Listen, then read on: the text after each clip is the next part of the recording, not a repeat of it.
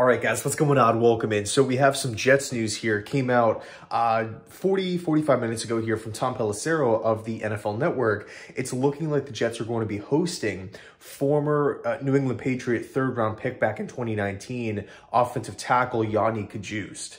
Now, what's interesting here is that although Cajuste never really was that consistent starter for New England, he has seen some playing time. This isn't just like a bottom of the roster type of move. I think right now when we're looking at this Jets O-line, of course we want as much depth as possible. And it's a little, one move that just, I was completely scratching my head with, happened the other day, was when the Jets went out and released Cedric Ogbuehi out of like, it just seemed like out of nowhere. And then he goes and signs with the Miami Dolphins pretty much instantly after. Because the Jets are in this position, whether we're talking about on the offensive line or looking at the window, right? With Aaron Rodgers, obviously it's not the biggest window in the world. It's not like we're looking at like the next 10 years of Aaron Rodgers dominance or anything like that. Because of these situations, I would love to bring Cajuste onto the squad.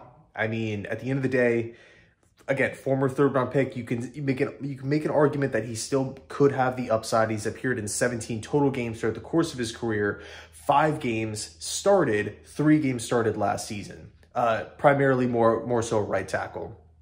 But one thing that's super, well, actually before I get into that, one point that was made by Pelissero here, not only did he just report that the Jets are going to be hosting him, but the Giants are going to be hosting him as well tomorrow. But one thing that always gets overlooked is the schedule timing. I mean, it's so important to actually get that guy into the building before another team. I mean, we can look at the Odell Beckham situation. Obviously, he goes to the Baltimore Ravens a day before visiting with the New York Jets. Money did play a really big part in that.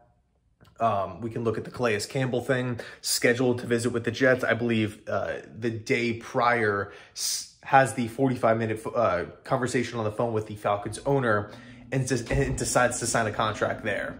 So get these guys in the building. I'm happy that the Jets visit is coming before the New York Giants here. Now, voluntary OTAs begin today for the New York Jets. Obviously, the first couple phases are in the books, and we've all seen Aaron Rodgers throw, and it's all super cool.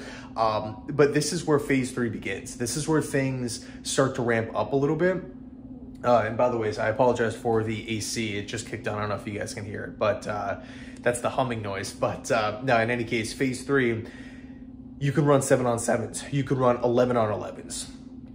Yes, it's not full contact. Yes, it's not pads and there's, tackling left and right, but you can dive further into the offensive install and defensive install, but defense I feel pretty solid about.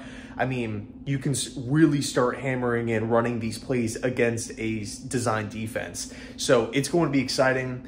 Of course, it's all voluntary. All of these next practices, I believe, will be taking place over the next 4 weeks until training camp starts up, which is obviously later on in the summer. But of course, phase 3, phase 4 have some stuff to look forward to there from some non-contact practices and shorts as well. But nevertheless, it's still Jets football. So let me know your thoughts down below in the comment section. Thanks so much for watching, and as always, go Jets.